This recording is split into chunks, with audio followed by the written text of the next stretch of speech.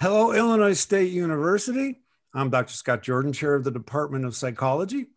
And in celebration of Black History Month, I am so pleased that my colleague, Dr. Eric Wesselmann, has organized tonight's animated conversation with the world-renowned animator, the one, the only, Mr. Larry Houston. Hi, everyone.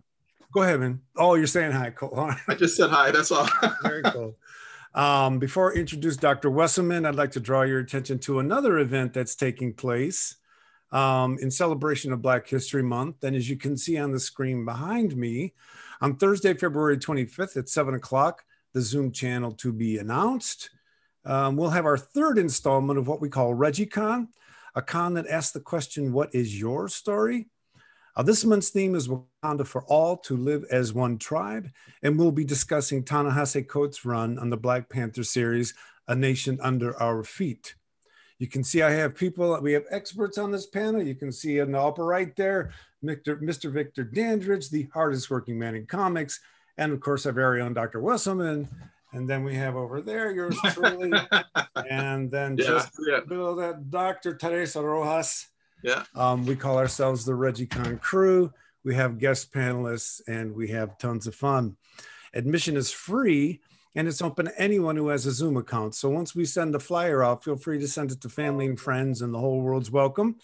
Just another quick note, Mr. Houston's going to be joining us for ReggieCon in May when we celebrate Asian Pacific Heritage Month.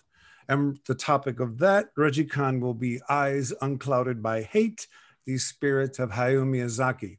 We cannot wait to discuss Princess Mononoke together. So Dr. Wesselmann is going to interview Mr. Houston for roughly about 45 minutes, at which point we'll open the chat for Q&A.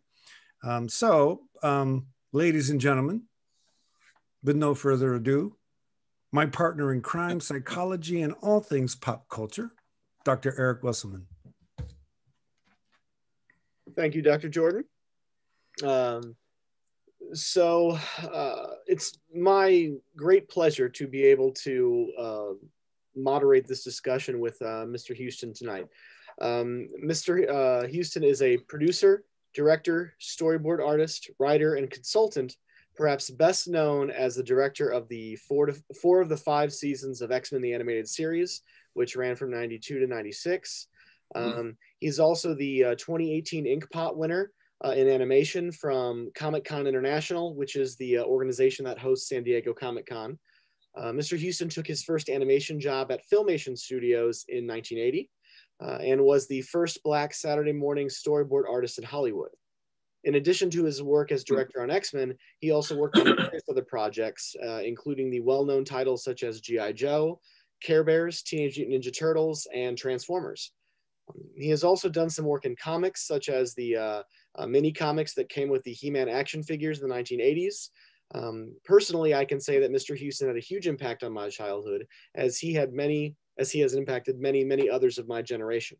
Now, with Disney Plus picking up and streaming X-Men the Animated Series, his work can entertain and inspire a new generation. So please join me in welcoming Mr. Larry Houston.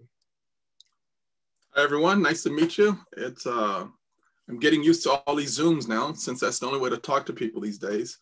So, yeah. Hi, everyone. And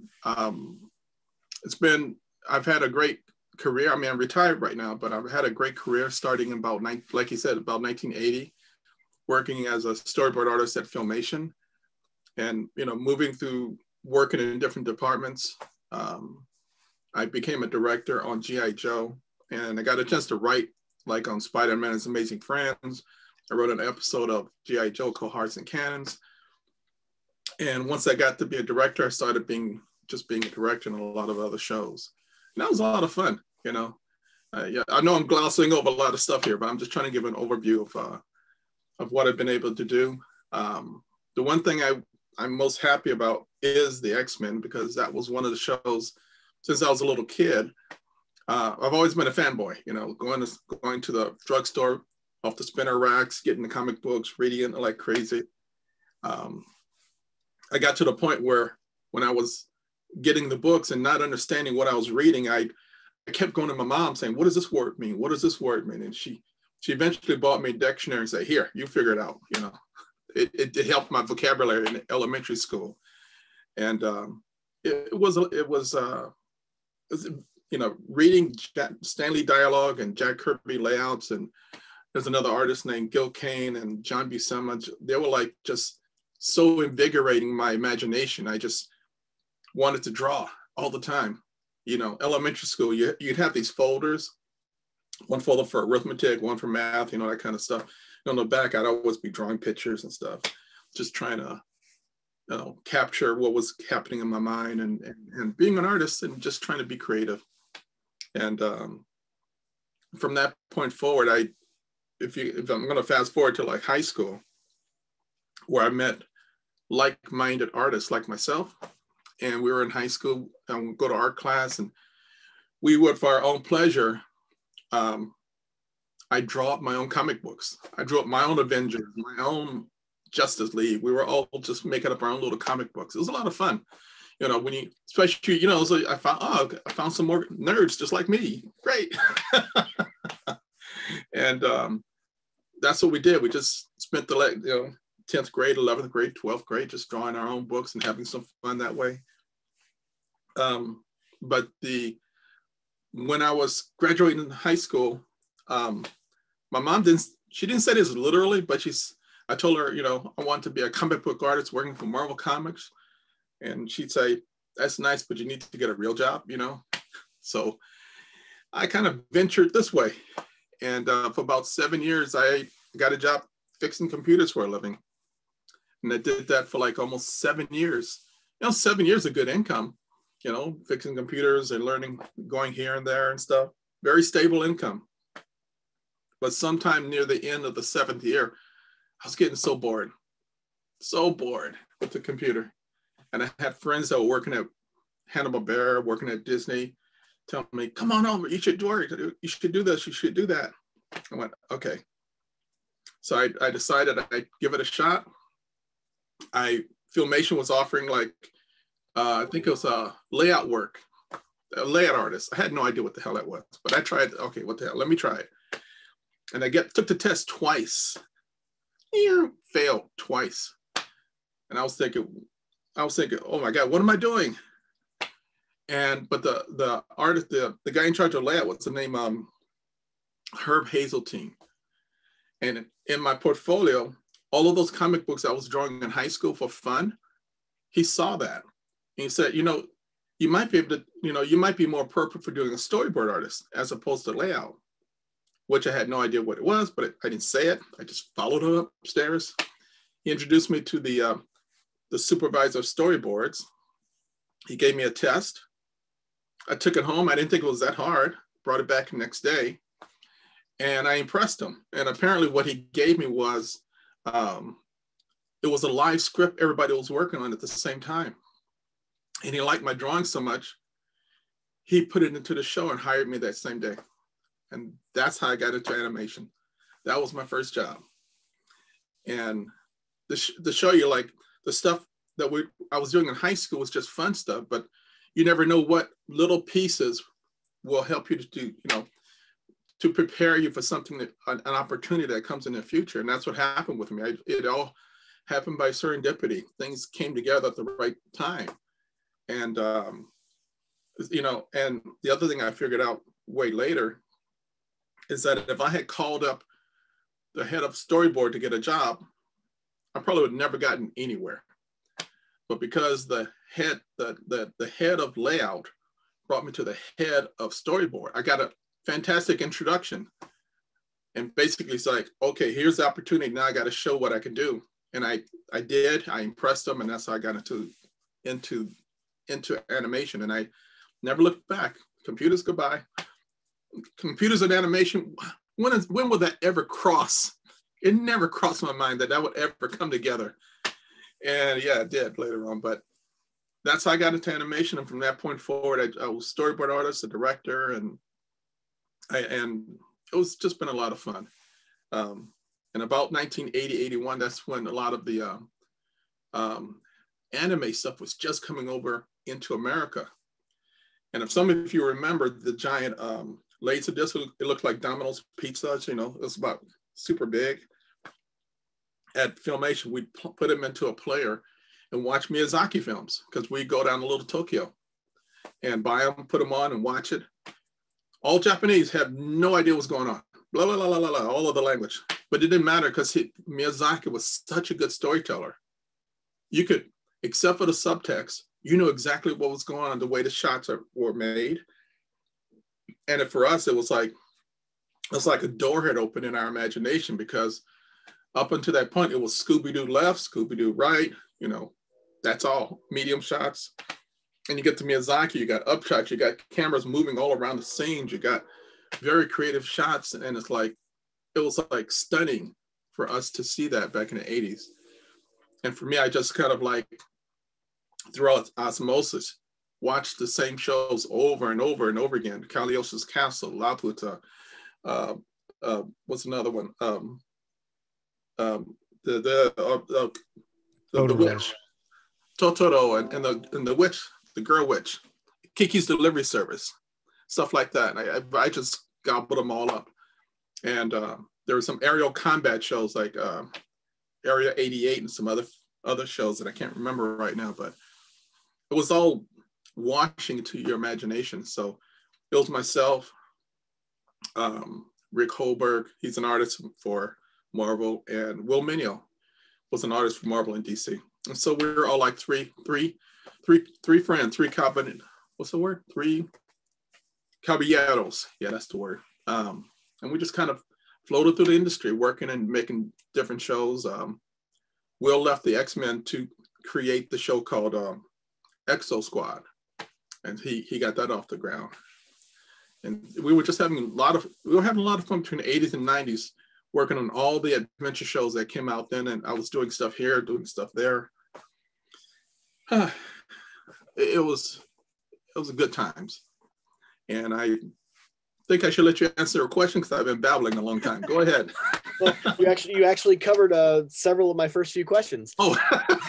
So actually, you know, you sort of talked about the various different things you've done in the industry.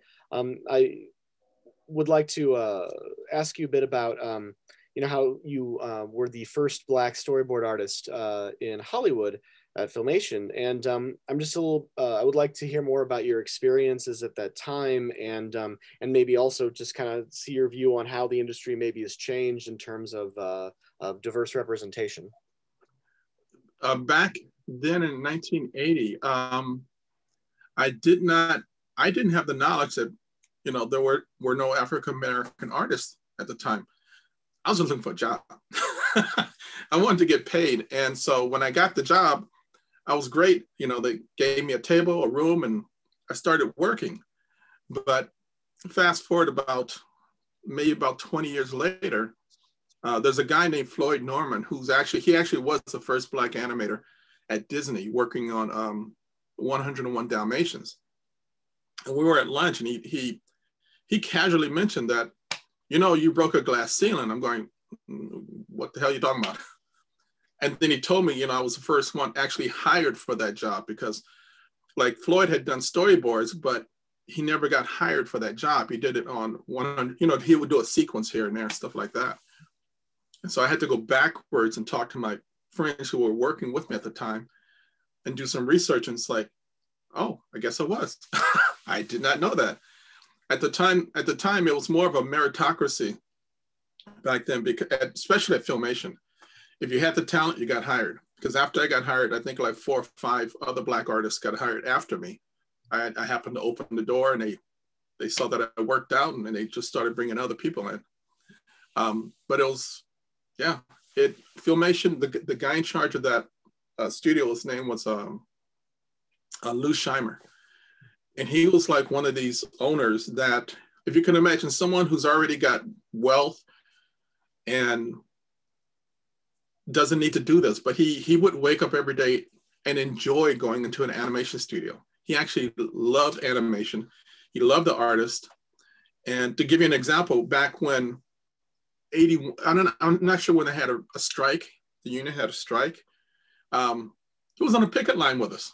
He agreed with us.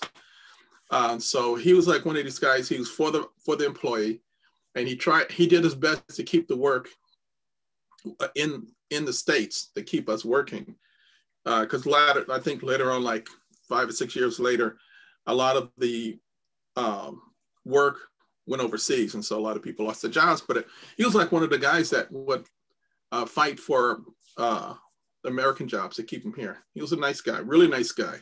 And so what I can say about that is that the atmosphere of working, I mean, we had different people working. There were a lot of, I know a lot of women storyboard people that were working on the adventure shows or the comedy shows. So if you had the talent, you got in the door. And so it was really good times back in the 80s. So it's when I left Filmation to go to Marvel, I was the only one. I was the only Black guy there. But another lady who worked with me, her name was Lonnie Lloyd. She worked with me at Filmation, and I told them about her, and she came in and she got hired over there too. Then after that, they had more women storyboard artists come over there, and a couple of directors and stuff like that. So yeah, a lot of us did, can you do the work? Are you good? Got hired. Yeah, that's what the atmosphere was like back then. Cool, thank you. So on the topic of breaking glass ceilings, you have also mentioned on your website, for example, that you were the first person to develop the character of Black Panther in the sort of animated universe, right? Oh, yes. Yeah. Yeah. So if you could tell us a little bit about that process and the impact that then had on superhero storytelling. What happened with the Black Panther was that, well, let me back up. On the X-Men, I did something I was not authorized to do, which was you'd have a story going on with the X-Men, whatever the story was. And once in a while, I would drop in other Marvel characters, like in the background over here or over here somewhere.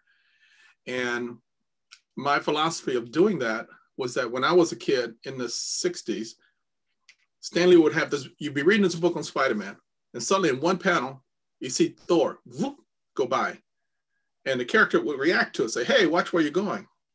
And then below it, you see this little caption saying, if you want to see where Thor is going, buy issue Journey to Mystery number such and such. Stan Lee was basically cross-promoting his books within a book. That's what he was doing. Because at the time, Marvel went out of DC Comics, which was called National Periodic Publications back then. So he was cross-promoting the books, but what he didn't know was that for me, it was like a kid going, oh my God, it's like there's Thor in a Spider-Man book. And if you had read DC Comics, that never happened. Every story you read at DC was all self-contained and it had nothing to do with the story over here. Okay, so for me, I got a chance, the characters were going to go to Africa. Magneto's collecting the mutants to go to his island. So I said, hey, he's in Africa. Hey, let's put Black Panther right there. So I added Black Panther. He's in the foreground watching Magneto land the spaceships in the background. Now, if you were a regular person watching the show, that character would mean nothing to you. It's just like a pedestrian on the side over here. But if you were a comic book person, you knew who that character was. And to me, it also, what happened was by doing this, I was able to generate a lot of interest in the episodes for the viewer. Because the viewer, I did a lot of those cameos for the viewer who knew the fans, who knew the show. And they could get excitement about seeing that there maybe is a larger Marvel universe within this story we're trying to tell. And so that was the genesis of putting him into the show. And I would drop in a lot of other characters here and there, Doctor Strange and Thor and all over the place. But I dropped them in strategic spots so that for interest for the kids, but also it made the story better by adding, like when Dark Phoenix, or I think it's Dark Phoenix, when she turns on her powers and becomes evil and leaves the Earth, all of these characters that have abilities that could detect her, you check, they react to her power suddenly blossoming, and that added to the thrill of the story. And it was like something that, like I said, it was unauthorized. There was I think it's the first season, I tried to draw Spider-Man like on a building watching something over here. And when I submitted the character into the, to be approved, they said, no, you can't use Spider-Man. And I went, why? And they never told me. So I went, okay, fine. I just let it go. But when I saw a chance, they had a show called, Slave Island. And the writer wrote Mutant 1, 2, 3, 4, because they didn't really know the mythology. So I physically brought my books from home, brought them to work. There was no internet. So I put them on a Xerox machine. I had to copy them, hand it off to the character designer. I said, okay, make this Mystique, make this Blob, make this Sunfire, make blah, blah, blah. I populated it with Marvel characters, but I kept the original names, Mutant 1, 2, 3, 4, 5. Put it through the system, didn't hear a word. I said, now I got it. So all of those cameos you saw were never, when I went to the system, I never called them Thor. I never called them Doctor Strange. I never called them whatever their names were. They were like Alien Observer or Alien whatever, or Mutant this or Mutant that, but I never used their real names. Even the Hulk, we used a Hulk robot once and we called them the prehistoric something. And when we submitted it, it was all in black and white, had no green color. So they just thought of it, oh, caveman, okay, went through, that kind of stuff. So that's how I was able to add the Black Panther to the show. He was called African Mutant number 3. That one I do remember. So that's how he got into the show. I was later, when I left the X-Men and produced the Fantastic Four, one of the things I told him that I wanted to do was to actually do a Black Panther episode. And so later on, I got a chance to adapt, I think it's issue 52 and 53. It's like a 2-parter. We adapted that into one episode of the Black Panther versus the Fantastic Four. And I almost took panels from the comic book and animated it in different places. So if you have the comic book and you look into the show, you say, oh, look, that's on page 17. Or that's on, I took shots and put it into the show. So they're like literally animated shots into the show. So that's my involvement with Black Panther. I was able to do the first 2 animated appearances of the character. So I know you pre-COVID, you go to a lot of conventions and then chat with a lot of fans. What were some of your favorite fan memories of them sharing with what things like this episodes of the Black Panther and things like that? What did that mean to them? A lot of the episodes, a lot of the people who were really fond of the Black Panther actually didn't know I was an African American director. They'd see me and they were like, "Oh my God, you're who you are," and I didn't know that, and and I want to try and be a director like you in the future, that kind of stuff, that was kind of nice, to show them what is possible. A lot of them was like, thank you, you made my childhood so much enjoyable. It came at the right time. We helped them through some rough spots. I mean, some of the things that they would tell us was quite heartening, because there was like one of the fans was he was a man when he was talking to us, but he grew up short and being bullied a lot. And he took heart of Wolverine taking on this gigantic guy called Sabretooth and not backing off, and being very aggressive and standing up for himself. And he said, watching Wolverine in the show actually gave him confidence, and it gave him enough cognitive maturity to try and get over that hump in his life, so that he could stand up to the bullies, and gave him more words, or I'm not sure what the word is, but it helped him over that period of time. Other ones we met were like people, like other minorities, or like a gay, lesbian, or trans and stuff. And everybody kind of related to the being an outsider in the X-Men, and they saw themselves in different characters all over the place. And so for them, it gave them somebody to identify with, to help them over through that period of time, like between you're 9 and 15, somewhere up in there.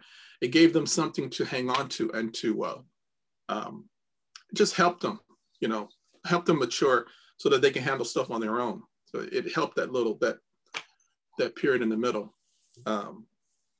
And some kids we met were, it helped them they said they want to be a writer, they want to be an artist, they want, it helped them over that. Yeah, I love this stuff. And some of them I actually hired. It's funny. When I was after the X-Men, I was working on either Fantastic Four or another show, and they said they watched my shows and they wanted to become a storyboard artist. And I saw their work, and I hired them. It works great. Come on in, things like that. There's probably more stories I can remember, but they were like, basically, I think the X-Men was at the right place at the right time it was a zeitgeist for that era that really gave kids an insight as to, like, why do people, let's see what it was quoted to me, why do people hate us? Because people hate what they don't understand. I mean, that got quoted to me so many times.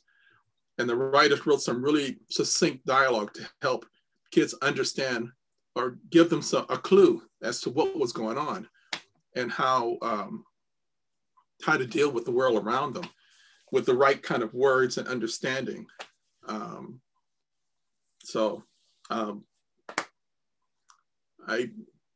out of words. Well, I'd like to follow up on that. I sort of I have my own experiences with that show, because I remember when it came out, I was 10 or 12, in that range. But I'm interested in your perspective, given your experiences with the breadth of sort of animation before X-Men, after X-Men, right? In many ways, that show broke a lot of ground, content-wise, technique-wise. So could you tell us a little bit about some of the ways that it changed animated storytelling? It was, I guess you could say it was groundbreaking, but we didn't think of it as groundbreaking. We thought of it, we wanted to do a good show. But at that point in 1991, 1992, somewhere back there, the only shows that people thought were successful was either Scooby-Doo or Super Friends. That's it.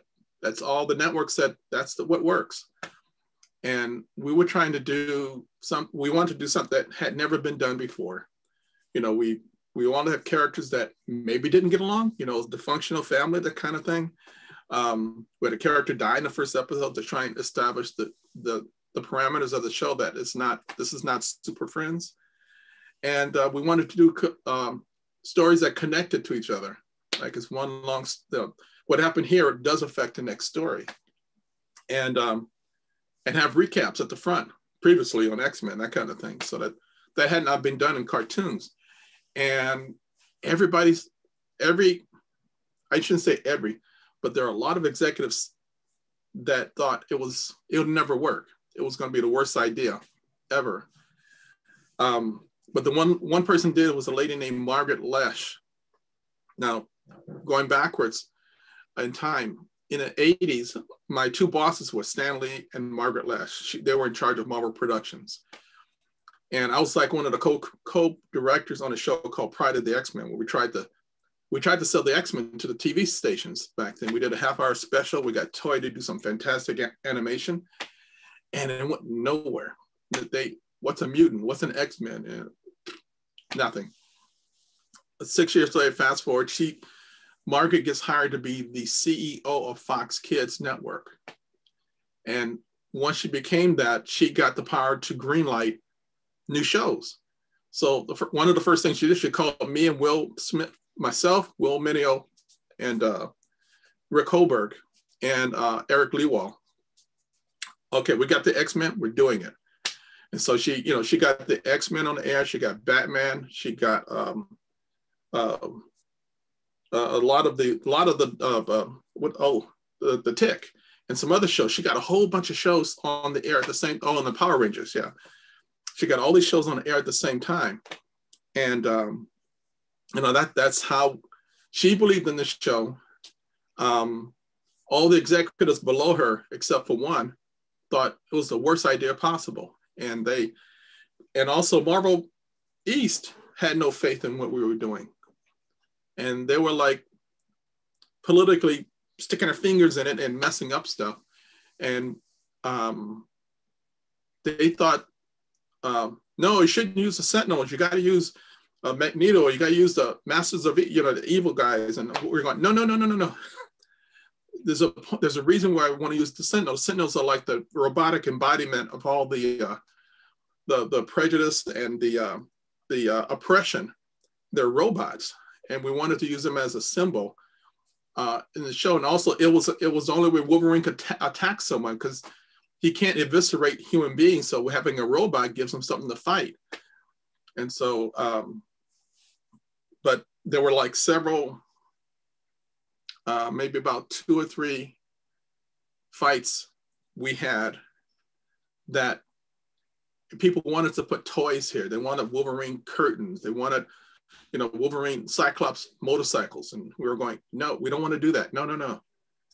And it got to be to a point, one of the fights came to a point where instead of saying, can you put this in? They come to the point and say, you will do this, you will do that. And collectively, it's like 6 of us. This is not, I'm paraphrasing, but we said, if this is what you want to do, we're the wrong creative crew, and all of us quit. We're going to just walk. Before you guys even saw 1 inch of film, we were going to walk away. And we got them to back off. And so they let us do the show we wanted to do, but they all believed it was like a terrible idea, and they didn't give us any publicity. Like, they just kind of let us, they figured we're going to be one and done. It was a bad idea. But by doing so, they let me have total creative control. I didn't have to answer to anybody. So I said, okay, this is my second bite of the apple. I got to make this first season the best season I ever can. And so I just went through and just started adding cameos, changing the scripts, I started adding stuff that wasn't in the script, and basing it upon being a director and also being a fanboy, and just blended the two together and trying to put together a nice show. And so, like, for me in the first season, I know a lot of people enjoyed the Days of Future Past, but for me, the last 3 episodes, especially the last one, the Final Decision, was my favorite, because that was it. That was episode 13. I had no more episodes. I put the kitchen sink into it. I created like Wolverine fighting the Sentinels in the dark. I made it all up. There were a lot of stuff like that. And I thought that was it. We had no guarantee of season 2. I figured, okay, that's it. I did my best. The writers, we had our resumes. We were looking for other work. When they said, don't go anywhere, the ratings are great, you got to pick up a season 2.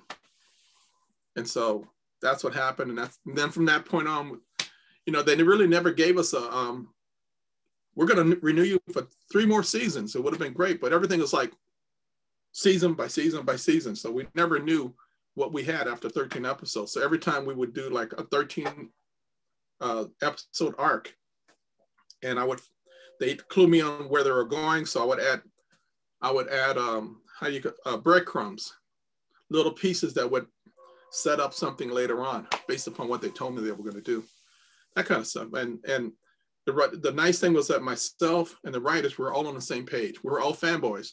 We all wanted to do great dramatic storytelling. And it was lightning in a bottle, because we also got some really good voice actors in Canada who were not typical cartoon voices. They were actually stage actors. And so they knew how to put a lot into the voices to bring the characters alive. And so it was a lot of fun seeing the end result and that it came together, and that the fans supported us. You know, we had no idea the fans supported us at all. We were like in the dark. There's no internet, guys, you know, like this. It wasn't until like the 12th episode that I think it was Julia Leewall went to visit Fox Studios. And she just asked him, said, does anybody like the show? And she got taken into a hallway, and they had bins of letters and postcards. It's like the Raiders of the Lost Ark, and it went way back there and it went all the way to the top. And it was on both sides of the hallway. It was like, holy, you know, they like us. They like us. So yeah, that's how how we found out that we had an audience, and you guys supported us. So thank you. So I'll switch tracks just a little bit to another property that you worked on that has had long-reaching effects as well, and that's you worked on the original adaptation of Teenage Mutant Ninja Turtles. Oh yeah, that was a lot of fun. That was a lot of fun. Oh, sorry. No, go ahead. So I'm curious, what was so the original? So I grew up with that show as well, and I was shocked later on to find out that the original comics that it was based on were actually pretty mature in terms of content. Yes, it was. It was right, very like they weren't using those swords on robots in the cartoon or in the comics. No. So tell me a little bit about what it was like to adapt a property that was originally based on a more mature source material for a kids show. Okay, on that show, I was more of the, I was one of the story directors, but not the supervising director. Mm-hmm. And so what happened, what I remember on that show was that Eastman and Laird they were brought in either themselves or by their agent. Mm-hmm. And they convinced them to, okay, you have a very popular title here, but we think we can do it. We can convert it to television, but we got to do like a 180. Mm-hmm. You got to make it kid friendly.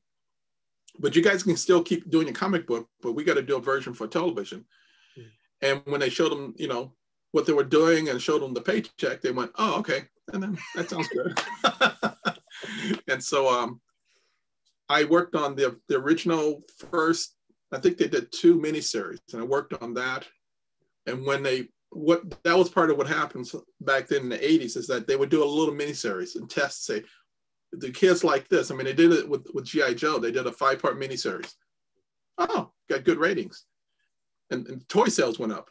And they did you know, and once that happened, they said, okay, we're going to commit to 65 episodes.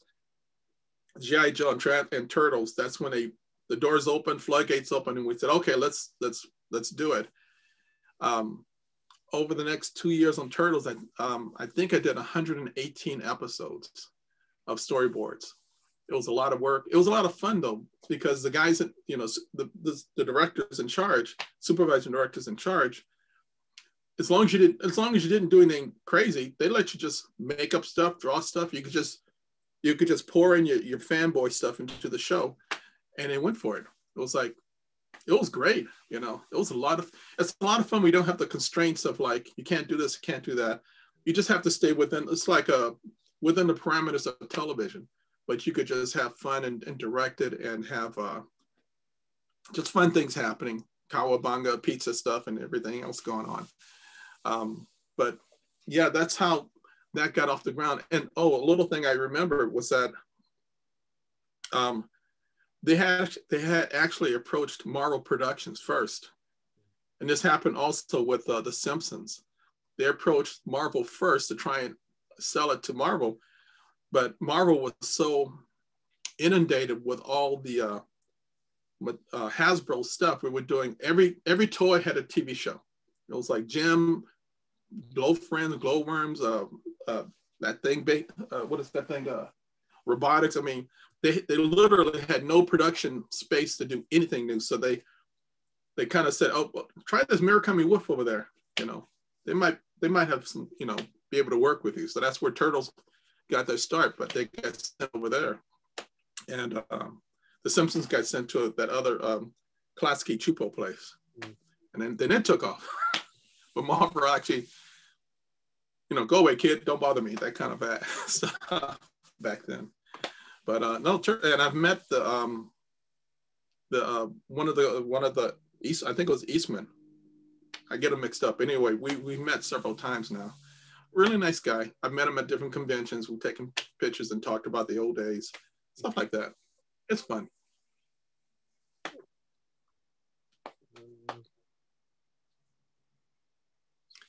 So I guess the last question I have before we maybe transition to allowing the audience to ask questions is, if let's see. Well, I guess yeah. Well, what is the property that maybe you'd like to revisit most if you had the opportunity, that you feel like you have more stories that you're hungry to tell? Oh, it's the X-Men. Yeah. There's some stories I wanted to tell that we never got to. And if you're a follower of the X-Men, you might remember Cyclops has a brother that he never discovered that he had a brother. And I always thought that's one of the stories I wish we had gotten to tell in, like, it's not a whole story, but at least maybe a subplot or something where they could, get together and talk. That's one of the stories I wanted to tell that we never got around to, because we kind of set it up, because the brothers fought each other, but their powers couldn't hurt each other, and they didn't put 2 and 2 together, but the audience did, but they didn't. That's probably one story. I think there are other stories after the X-Men. Oh God, I can't remember the name, but I think there was a character that was really he's like, it was revealed to be Xavier, but it was a big bad guy in a giant red outfit. I can't remember what it's called. You know what it is. Onslaught. Onslaught, that's it. Maybe pick it up on Onslaught and some other stories after the stories we did. Would be kind of fun, but it is what it is, and I don't know what they're going to do in the future, but we put out all the flags saying, hey Marvel, hey Disney Plus, we're still alive, give us a call. Yes. So to interrupt for a moment, we're going to open the chat for questions. So audience members, if you have a question, please feel free to just enter it into the chat and we'll select questions and go from there. And while we wait for people to enter questions into the chat, I have a quick comment and then a question of my own. X-Men wasn't just for kids. I loved animation. I still do. Saturday morning was my time of the week. Everybody just leave me alone. I'm watching my TV cartoons. Yeah. And when X-Men came around, it was a different type of animated narrative. I wasn't necessarily into anime per se, but the adult quality of the storytelling. I remember Eric was doing his doctoral work out of Purdue, and I went out there to give a talk, and I was staying with him, and I saw his bookshelves of DVDs, and I said, oh, you're into X-Men? Of course, he had them all. And then we started talking about all the fantastic themes that the show touched that just weren't being addressed in American television, let alone American animation. So I have a question. You mentioned that sometime after X-Men, a lot of the animating work went overseas. And the question I have is, what impact, if any, do you feel that had on the quality of American animated storytelling that went on in the slot of a Saturday morning type show between X-Men and, look, for me, I'll just say Animaniacs. I do think that Animaniac brought back a certain adult vibe to American. Of course, there was always the stuff on Cartoon Network. I'll shut up. When do you think, did America get its mojo back? And when do you think that started to happen? The first part of what you were saying about what the writers and I agreed on that we tried to do was that we never wanted to write down to kids. We want to write up to kids, and wanted to write the stories to make them accessible, but make it mature enough that it would be for like an older teenager that couldn't be pulled into the story. But we never want to write down like Super Friends, that kind of stuff. So that was very deliberate in that aspect. And I think when the kids would watch the shows when they're very young, they'd see the eye candy of the explosions and laser beams and whatever. But when they would watch it second or third time, they catch all this adult subtext that's in there, and society subtext about, relationships and society and other aspects that you may not have picked up on the first time through. And I think that's what helped with its longevity, is that we weren't trying to write simple stories. We wanted to write something more complex and shades of gray as it shades of black and white, that kind of stuff. In terms of the animation leaving some of the work leaving the States, a lot of the animation, ink and paint, camera got offloaded off to, initially it went to, let's see, what country was it? Korea was the first country. I got to think, because it's gone from Korea to Japan to other countries. Every time the work got, the people who worked in that country started asking for raises, the production went to another country with cheaper, Yeah. But the thing is that when they did that, the expertise wasn't there, but the price was right. Right. And so what that did was, unfortunately, it did lower the quality, and also lowered the vision of what was possible.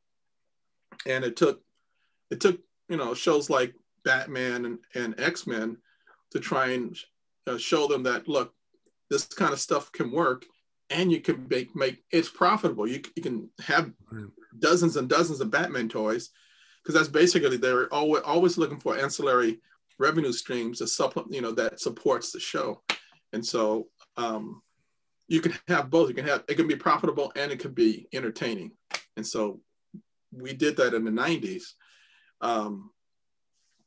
To a degree, people tried to emulate it and follow us, which is great, because I've never thought of the show as being like, this is the standard. I figure we're the basement, so you guys after us just build and make it even better. That's what that was always in the back of my mind, that here's what I did, you guys can take it to the next level. So excellent, thank you. So Eric, do you want to read a question from the chat? So one question is, could you say the person's name who wrote it? Okay, yeah. So Jasmine Miller wrote, what's the hardest part about creating animation? Oh, it is, it starts with the writing, but because to me, if you don't have a good story, you're putting lipstick on a you-know-what. And so it starts with a good writer. If the writer can write a good narrative, then like people like me, I kind of like, I know what artists can do that were working for me. Like this guy can maybe draw background. So this one can do character stuff best. This one can do action. This can do subtle stuff. And I would take the script and go through it, and then, okay, you do act 1, you do act 2, you do act 3. And I try and give them the best parts of what I know they do best. Because what happens is that when I get the storyboards back, not only did they do the script, but they actually tried to add to it to make it even better. So the hardest part for animation creatively is going to be the script, but the hardest part physically is the physical animation, which they offloaded that to the other countries. And the bad thing is that if you watch the X-Men and a lot of other shows, the quality is here, sometimes it's here, sometimes it's down here. You just have no idea what you're going to get back. People like on Batman would like the X-Men would pay about this much, and Warner Brothers would pay this much. So when it goes overseas, who do you think you're going to pay attention to when it goes overseas to get quality work? The guys were getting paid the big bucks, so money talks overseas, and so they would get better work. And I knew that going in, and so I would have to take the storyboards and use my experience to change the artwork, so that instead of trying doing Disney fluid animation, I had to change it into a form that looked really dynamic, but maybe didn't move a lot. And I knew if I did that, I'd get very good looking scenes, the characters would be great, and it would still tell the story. And just trying, like if you remember anime stuff, a lot of times people are like in Dragon Ball Z, people are talking and they don't move, the camera's panning this way, panning this way, panning this way, up that, and they do it over and over again, trying to not spend a lot of money over here, but then spending money when they start fighting over here. I use that logic on the shows I worked on to try and get the best, pull the best out with our budget was not that, was minor in comparison to Warner Brothers. So I had to do pull a lot of my experience in making the shows work really well and get the best bang for the buck. So the hardest part about it, the real animation is actually the animation. By the time, just so you know, by the time someone starts a script, by the time you guys see it, there's 9 months to make one episode. So it's fantastic. We have a lot to talk about when we discuss Miyazaki in May. Yes. The relationship between dialogue and motion on the screen is just masterful. Miss Nicole Weiss would like to ask a question. Nicole, make sure you unmute before you begin. Hi. Hi. Has technology changed your job at all? Or like, do you see it changing it at all in the future? Oh, technology has changed it quite a bit. I mean, I was from the dinosaur age where we had paper and pen, and now people use the computer and a stylus to draw everything. So no, it's changed it quite a bit. The advantages for the computer is that you can draw on the computer, you make a mistake, you just hit undo and just start all over again. So it makes it really advantageous. Or you draw something, it's like, oh, it's the wrong size. You shrink it or whatever you need to do to make it work. There's been a lot of good advantages to the technology. For old people like me, you know, I'm used to paper. And so I had to get used to what I call drawing on glass. Because when you're drawing on paper, you can kind of feel the paper, but you know, you go on a computer, it's like that. And so I actually took sandpaper on my stylus and I roughed it up just so I could get a feedback to when I'm drawing. But there's a lot of advantages to the technology. Yeah, and Pixar is an excellent example how they've used the technology and they blended it with traditional animation and made something really popular, something really good. You still will find in some of the preschool shows, that's still traditional hand animation out there.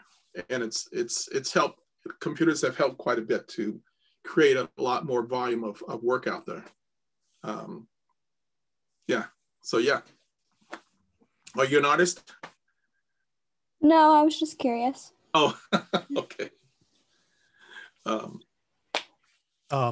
Yeah, thanks, Nicole. Eric, there's a question from Paige Vondrasek, if you want to read that one. Oh, okay. Or I can. Let me just find it here. Hold on. Oh, there we go.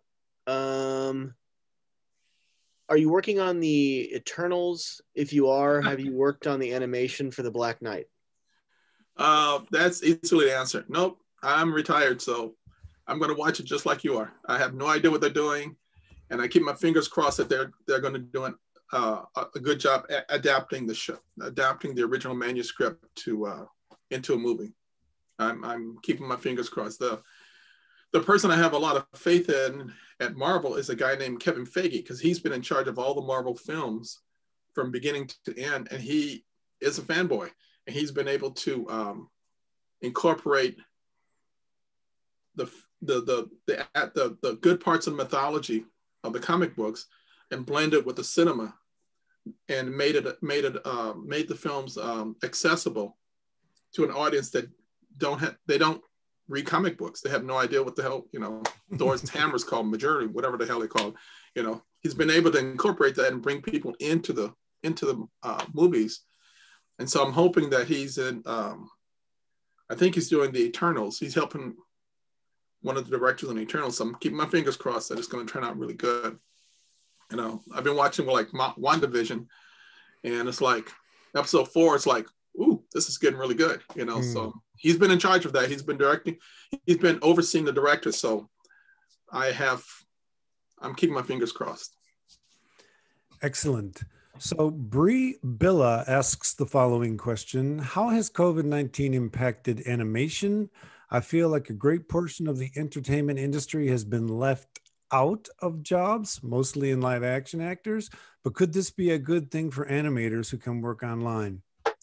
Oh, it's been, for animation, it's been, it hasn't slowed them down at all. They've had to adapt and change because a lot of people have, well, I shouldn't say they have, but they've brought their computers home, or either their own setups or the setups from the companies, and they do their work remotely. And because of the internet, once you finish your scenes, you upload it to their server, and then the director go through it and assemble it.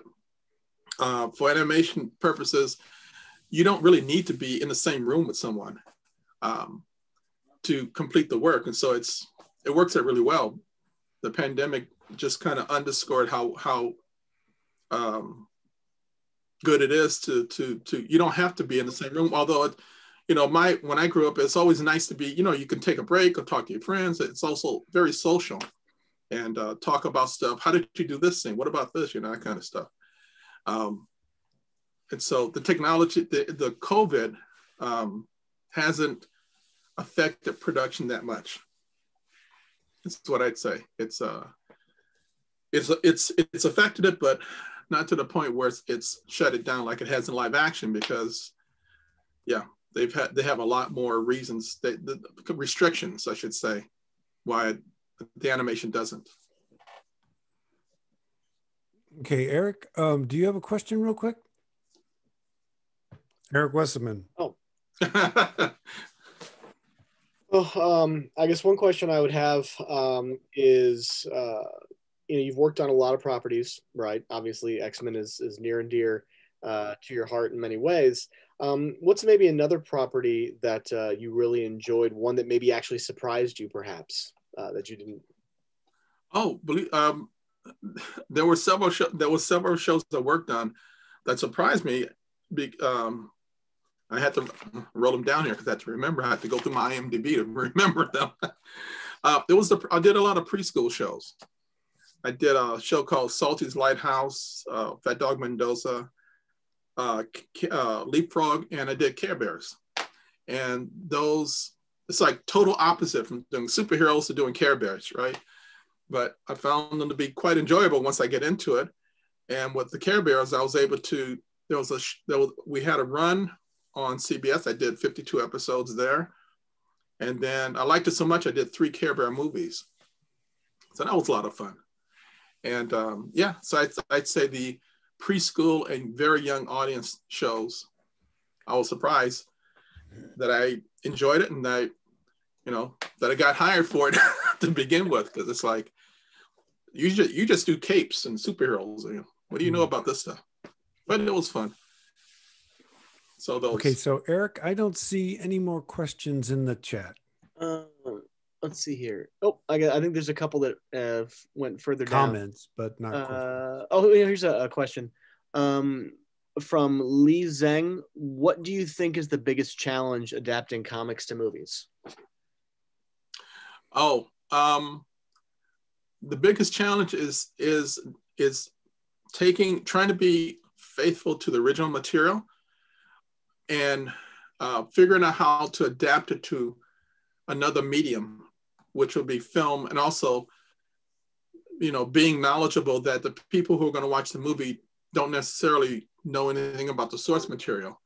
So it's making the movie accessible to a larger audience. That's one of the things you got to be careful for. Unfortunately, there are a lot of directors who will take the original source material and change it because, hey, it's about me. So let me put me on the screen. And their ego gets involved. They want to make it about them as opposed about the show. And I've seen that happen over and over again. Unfortunately, it's like it's more of a statement about who they are. When I was working with the writers on the X-Men, we tried to remain as faithful as we could, even though the X-Men has like 30, 40 years of continuity, we had to distill it down to something that a regular person could pick up on. They didn't need to know all the minutia here and there, but you distill it down to what was still faithful to the book and put it on screen.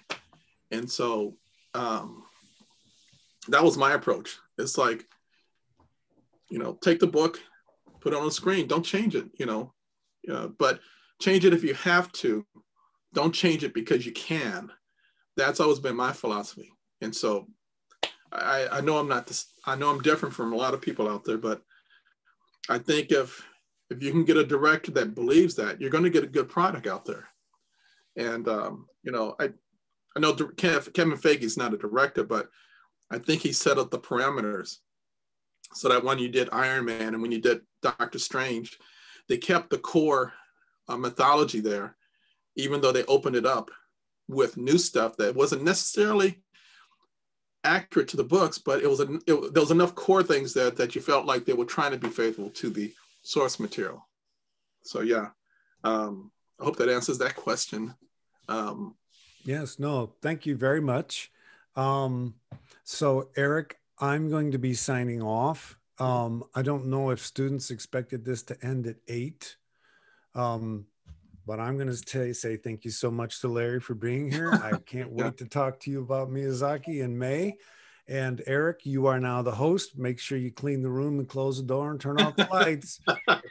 Everybody, thank you, Larry. You're welcome, man. Take care. Bye-bye. Take care. Mm-hmm.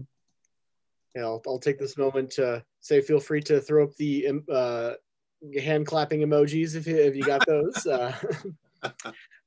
So I mean, technically we've reached the end of our time, but if there are other people who have questions, and if Mr. Houston's willing to hang out for a few more minutes, we can keep it open. So I'm good. Yeah, I can hang out for a little bit longer. It's still got sunlight coming out. I'm not sure if it's only 5 o'clock here, so on the West Coast. So trying to think if anything else to talk. If you have if there's any other questions I can answer for you. I remember I think it's Nicole who asked me the question about computers and stuff. Mm-hmm. My background, believe it or not, when I left high school, I didn't become an animator. I fixed computers for like 7 years. I'm 18 till I was about 24 years old. That's all I did. I did computers, and somewhere near the end of the 7th years where I got bored with computers, believe it or not. And I wanted to try and see if I could make it as an artist. And so I took a chance and I tell people, don't do what I did, because I didn't want to give myself a way to back out of it. So I actually quit a job, and then I went looking for a job, which don't do that. You look the job, then you quit. But I did it the other way because I wanted to force myself, jump. I was jumping off the diving board, and I went for it. I went for it working for Filmation, and I got lucky to get in there. But yeah, the one nice thing about having been a computer repairman for like 7 years is that when computers got into my business, I wasn't scared of it. There are a lot of people who were like, "Oh my God, computers are coming! They're going to take over our jobs." And I was going, "Don't worry about it. They're just glorified calculators." It's the software that makes it powerful. I'm getting dark here. Let me turn on the light. My sun is going down. I'm using the sunlight. Let me turn this on over here.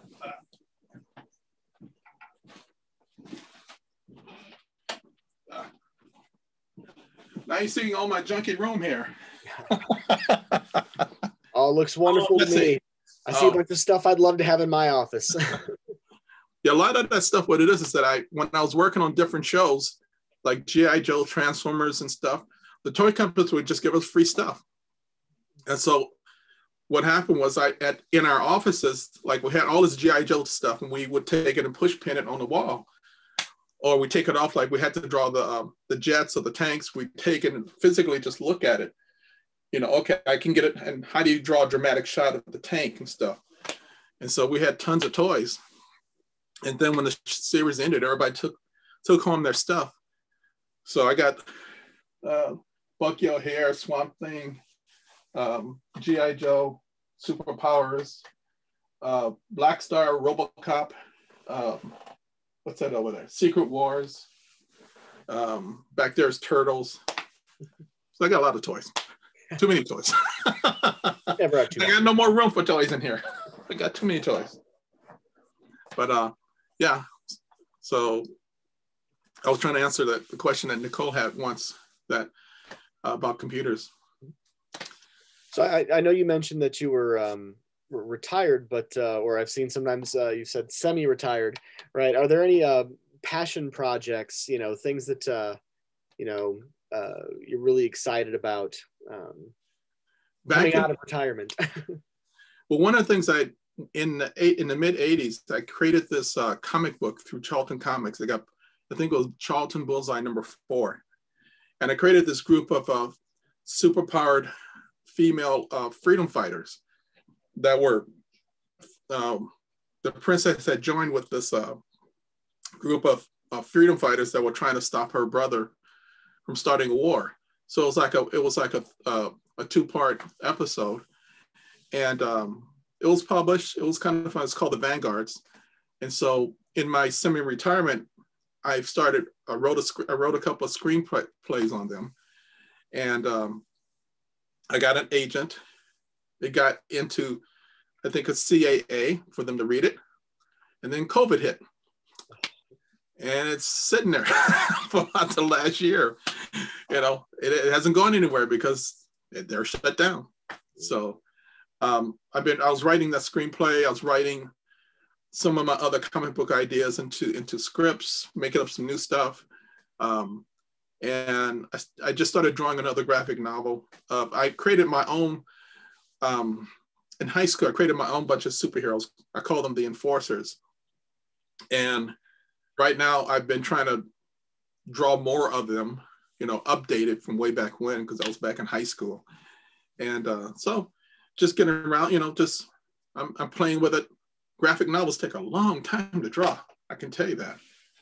And so I'm playing around with the Vanguards, the Enforcers, and some other projects that hopefully something will happen with them, but it's keeping me busy. COVID's keeping me, bored.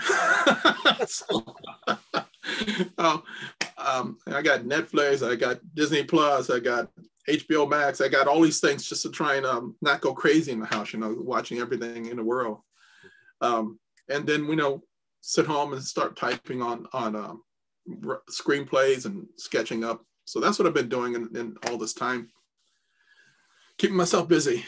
I was really hopeful for the Vanguards to take off, but we'll see. Maybe they'll get to it near the end of this year when they open up stuff again. I hope so. I look forward to hearing more about it. Where can they find more about you on social media and such? Oh, let's see. My son set me up. I'm on Instagram. I think where is the phone? Oh, that's right. Here it is. I got to look at it to make sure I don't make a mistake here. But on Instagram, I am, so I should have this memorized, right? Larry Tunes 54. That's where you'll find me. And I have a website which needs to be updated, but it's called Larry-Houston.com. And so I have a website there. It's a little old. I got to update it, but it has some stuff on it. So those are the two places where someone can find me. They can send me emails and stuff like that. And when I can, on Instagram, I try and post stuff. Oh, that's right. I just got a Twitter. I just joined Twitter of all things, middle of last year. And I couldn't be more uncreative. My name is X-Men Director. That's what it's called. I couldn't figure out any other creative names. Like, okay, fine. I'll just get that. So those are the places where you can find me and tweet questions and stuff. At least on Twitter, when someone sends me questions, I try and answer it within a day or a couple of hours or minutes. Just depends if I'm online at the time. And so that's where you can find me.